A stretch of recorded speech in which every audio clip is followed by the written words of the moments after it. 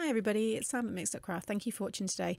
So I found this video on my laptop which is from way before Christmas, probably almost towards the end of the summer, and it is using it's showing you how I use the Arteza Twimarkers or Twimarkers. I'm not entirely sure how they are meant to be pronounced, but anyway.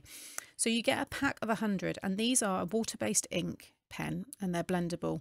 So you've got your easy blend markers, which are alcohol markers, then you've got your brush pens which you add water to. These ones you don't add water, but they are blendable and they come with a blender pen. So you have your brush pen, or it's not as brush pen like as the brush pens, but it does have that kind of look to it. And then the other end is your bullet, your more fine tip. Really nice pens, and the thing I liked about this is the amount of just colours. You can see there's just so many, so you get a real nice mix of your pinks, your oranges, your blues, your greens, and then your greys and your blacks. So I went and swatched them out, and I did actually try adding some water to them just to see if, or well, basically how it did react. And you do get a bleed. It's more of a, I guess it's just more of like just the dye just bleeding out. It's more of a stain rather than, you can see that there's a real intense colour with the pinks. You don't really see it so much with like the yellows, and it starts to come into the oranges. Some of the purples are quite strong, and I'm just showing you there just the width of the finer tip there as well. So I went through, swatched everything. Some, like I said, much more stronger than others, but I just wanted to show you that you can, if you use this on watercolor paper, you can get some nice effects with a small amount of water added to them. But like I said, they're not intended for water to be added, but they are blendable with each other. So when I show you what the card I'm about to make in a moment, when you colour it, you don't want to go over with too many layers, because it's almost got like a bit of a felt tip kind of reaction. So it will almost start to kind of lift the paper.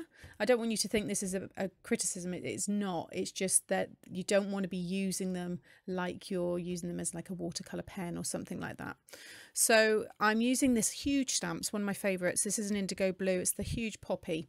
And I'm just stamping this one. I can't remember what ink I'm using there. I'm just trying to look. It looks like it could be VersaFine, but then yeah, must have been VersaFine. So anyway, so I'm starting with you can see there the orange one on the left. That was another one that I done, and I laid down a very light orange, and then I built up the darker tones. So with this one here, I'm laying down a lighter, more coral red first of all, just block colour all the way over it, and then I'm starting to pull out deeper colours. So I've kind of got flipped through quite quickly there, because otherwise the video was going to be too long. But you can see now I'm just adding in that real darker colour. Now the black is already on the stamped image, and then just kind of building from that really. And it's really nice to use. Like I said, you don't want to use these pens, you don't want to add lots of layers. They pretty much, you lay it down, you could do a little bit of blending and then move on. But you can see by keeping that lighter corally red at the beginning, it now looks like it's very light on the edges of those leaves. So it gives you some real lovely depth to your stamped image. Now because I laid down quite a lot of colour, I am just drying it off there with my heat tool. And then you can just go back into it again if you wanted to, just around the edges and stuff. But you don't want to layer these up. They're not like the alcohol markers or the brush pens. These work very differently. So, and then this is the blendable pen now that I'm using. It's quite subtle, but you can notice it in person. So when you're doing it yourself, you do see it. And they're the cards. So it's just a very quick video just to introduce you to these markers or these pens. If you've seen them on the website, maybe you're a bit unsure how they are used. And I really like them. They're really nice. Like I said, the fine tip is very fine, so it's great for detail.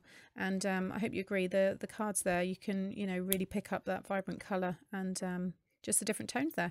So thank you for watching. Hope you liked this very quick video just for some inspiration, and I'll be back again very soon with another tutorial. Thanks for watching. Bye.